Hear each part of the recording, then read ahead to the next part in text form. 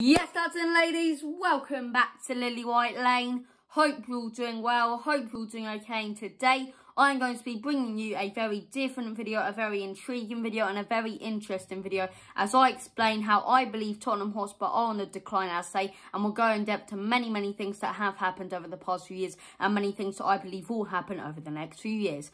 But before we get into the video, make sure if you're new here to smash that subscribe button, hit that like button as hard as you possibly can, and tap the notification bell so you don't miss an upload. On the content side of things, you can expect to see all kinds of Tottenham Hotspur content, whether it be match previews, match reviews, player ratings, predicted lineups, Tottenham updates, transfer updates, debriefs and day after shows after every single Tottenham Hotspur game, the whole shebang. So make sure to smash that subscribe button. And without further ado, let's get right into the video. So, today's topic of discussion is going to be a very different one, a very interesting and a very intriguing one. As I say, I've been thinking about this for the past few weeks, honestly, and I'm going to go into detail about my thoughts. So let me cast your minds back to 2016, right? Tottenham Hotspur in the January transfer window, second in the league. We were second in the league. I believe we were top for a couple of weeks in that January transfer window, actually. So we were top of the league, second in the league, without a doubt, in the league title race. Pochettino wanted two players, right? He wanted two players. He wanted a creative midfielder and a new centre-back. A new centre-back as a backup, honestly, because I don't think that new centre-back would be getting in over Jan Vertonghen and Toby Alderweireld at the time. They were like defensive rocks, absolutely fantastic. But his main priority was a creative midfielder. He did not get that creative midfielder all the way up until 2019. So do you know what happened? We did not win the Premier League title. We came third, in fact. Third in that league. Arsenal came second. They finished above us. It was disgraceful. It was disgusting, as I say. We lost 5-1 to Newcastle on the final day of the season, which was absolutely embarrassing. An embarrassing end to a fantastic season. All because the board did not back the manager, right?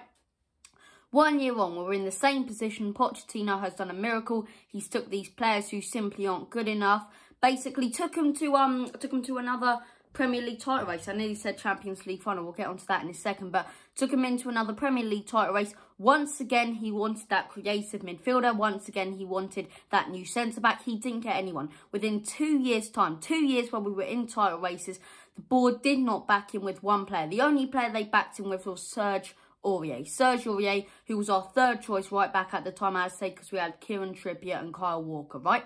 And the reason Serge Aurier is in the squad right now is because the board never invested in a new right back, right?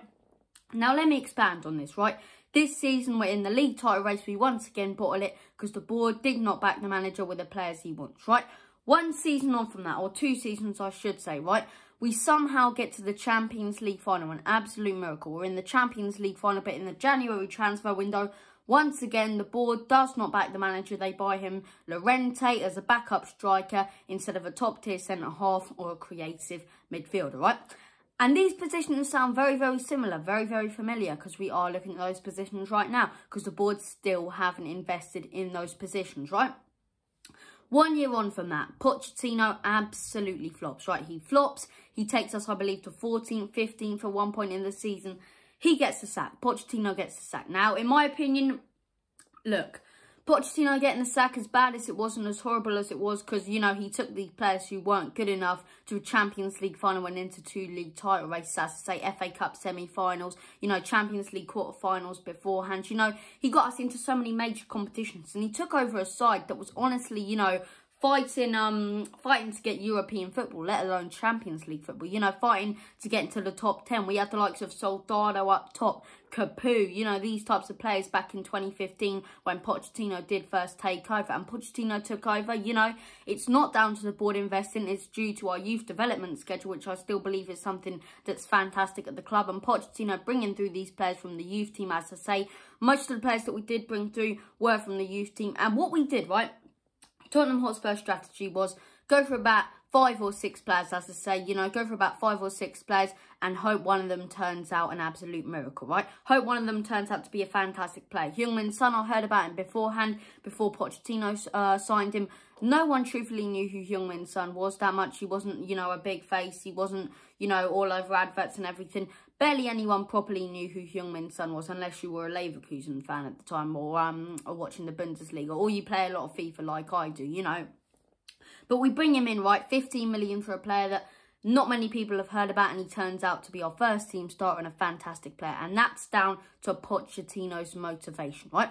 So as I say, 2019, Pochettino gets sacked. November 2019, Pochettino gets sacked. Jose Mourinho comes in, right? The most successful manager in the history of football. I'm going to go out there and say, right, Jose Mourinho is more successful than Sir Alex Ferguson. He's not a better manager because he's went to loads of big clubs and, you know, he didn't create an absolute dynasty and turn one of those clubs into the best team in the world. But he went to loads of fantastic clubs, as I say, and won so much. You know, Porto, you know, a small Portuguese side, took him to win the Champions League and become one of the best sides in the world. Then went to Real Madrid, won the Liga after La Liga after La Liga, you know, kept on winning trophies. Inter Milan, everyone remembers that Mourinho masterclass, the 3-1 against Barcelona, right? So he comes to Tottenham Hotspur, an absolute fantastic manager, right? And he comes to us after a big flop at Manchester United, honestly. Now, in my opinion, he shouldn't have got the sack, you know. He took an awful Manchester United side to win the Europa League, the Carabao Cup and the FA Cup and second in the league. He shouldn't have got the sack within 3 seasons. I think they should have invested more in a project. But Tottenham Hotspur bring him in, right? And we all know that Jose Mourinho is not one of those managers who's going to create a project like Pochettino. He's not going to be here for about 5 to 6 years. He's going to be here for about 3 years, right?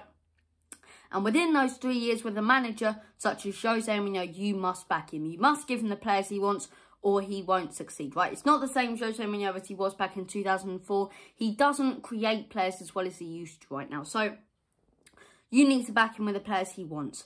And who has he been back with at Tottenham Hotspur, right? Last summer, people say we signed 7 players last summer. People say we signed 7 players. Yeah, that's all well and good, but only 2 of those are Jose Mourinho's signings, right? And those are Højbjerg and Reguilon. Guess what?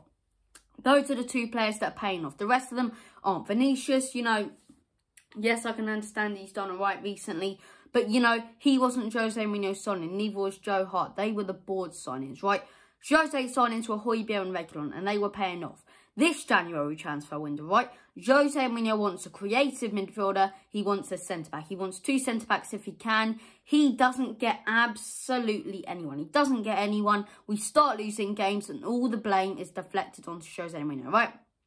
And I do put a lot of blame onto Jose Mourinho because he should be getting more out of these players, right?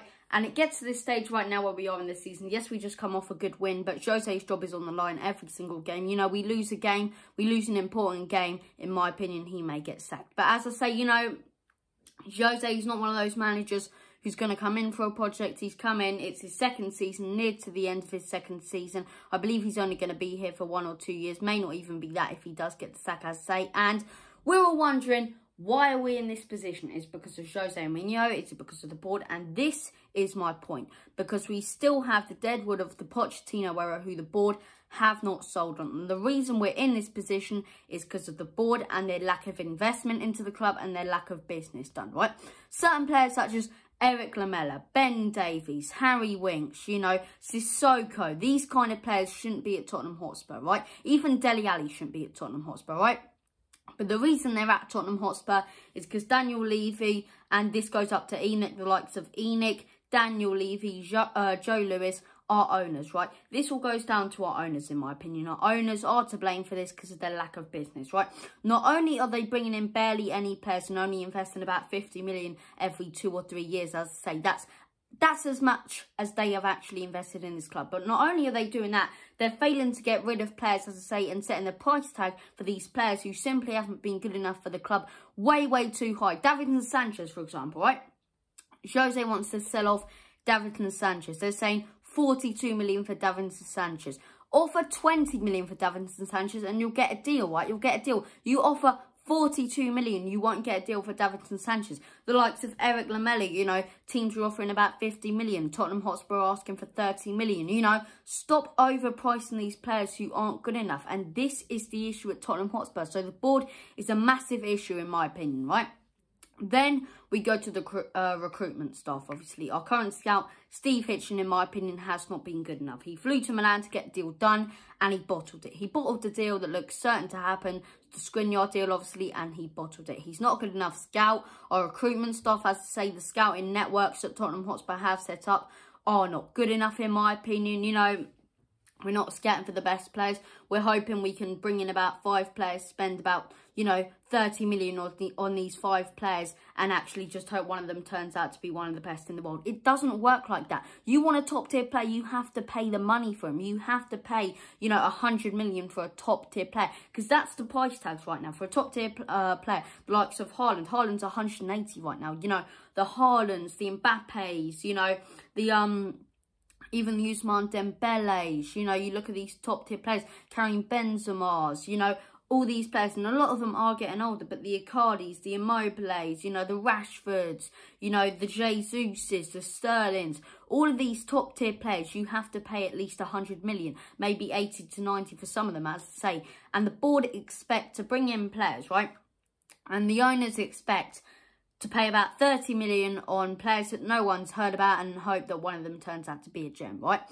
Our lack of business makes us look a joke. Our lack of selling players, as I say, the likes of Ben Davies, Harry Winks, these types of players who are still here because of the lack of investment from the board and the lack of business still done. The recruitment staff have not been good enough, as I say, and this boils down to my point right now, and this boils down to where this video is heading. This boils down to the end of this video and where I wanted to get to. I believe right now we are not going on the up, right? I believe we are going on the decline. We're sitting in an awful position in the league. As I say, top 4 is not ruled out. It's going to be very, very hard though with the teams in there. As I say, we're sitting in this position, knocked out of the Europa League, knocked out of the FA Cup. We've got a Carabao Cup final to hang on to, which in my opinion is not good enough. We've been knocked out of these competitions under Jose Mourinho, and he takes the blame. And yes, I can understand, I can blame Jose a lot, but you have to take a look at these players as well and see these are not Jose Mourinho's players. These are the board's players, as I say. And, over the next few years, in my opinion, we need a project. We need a project, and it either goes 2 ways for me, right? We keep Jose for another 2 years. He maybe brings us an FA Cup or something like that, or maybe a Europa League. We eventually have to sack him because the fans get frustrated, and then we invest in the project. Then we invest in a 5-year project. Whatever happens, we are going to have to invest in a 5-year project, right? The other option, we sack Jose Mourinho now, we invest in an Nagelsmann, a Rodgers, someone like that who builds a project. The likely option of what the board will do, in my opinion, is keep Jose, eventually sack Jose.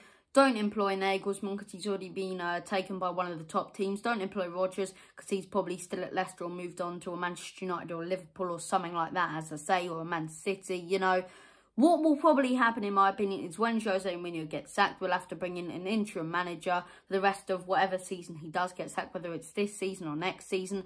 And the board won't invest in the summer. The board won't invest, and they'll find themselves in a situation with players who don't deserve to be here once again, players who shouldn't be at this club right now, and players who are only here because of the board, right? Those are my thoughts and opinions. I don't see us getting Champions League football. As much as I want to hope and be positive, I don't think we'll get it this season. And in next season's Jose Mourinho's 3rd season, one of his last seasons, if not his last season at Tottenham Hotspur. What have we won so far? Nothing, because of the lack of investment into the manager. So in my opinion, we are going on the decline. Whatever happens, we need a rebuild. Let me know what you guys think down in the comment section below. Thank you for watching. And as always, come on you Lily Whites.